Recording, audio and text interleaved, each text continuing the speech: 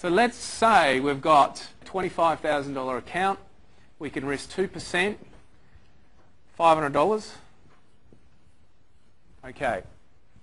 So let's just say we start with a $25,000 account. Whenever we want to put on a trade, the maximum we want to lose is 2%, which in this particular case is $500. So if we buy a stock at $1, the first thing we have to do is determine where our protective stop loss is. And that should be determined by the technical picture of the stock. Okay, so you can pick a level of support, whatever it may be, put your stop under there. So you'll put your stop down at, say, 90 cents.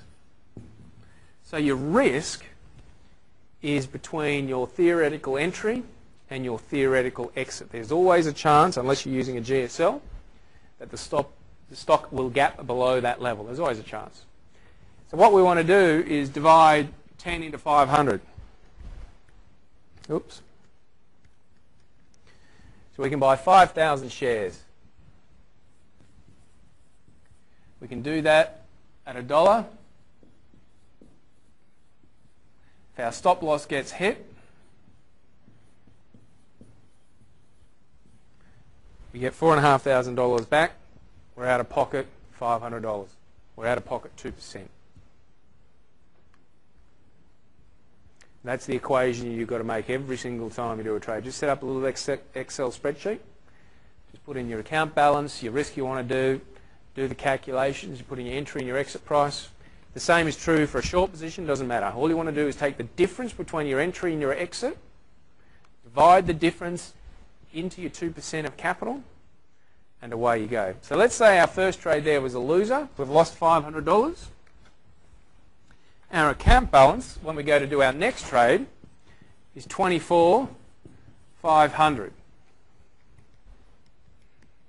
Our risk on this particular trade is now $490. So let's assume we've got the exact same trade we want to do. We want to get in at $1, out at 90 cents. So 490 divided by 0.1. So instead of trading 5,000 shares this time, we can only trade 4,900. So if this trade's a losing trade, we're only going to lose $490, not $500. And this will go on. So as you're losing money, you're losing less and less and less.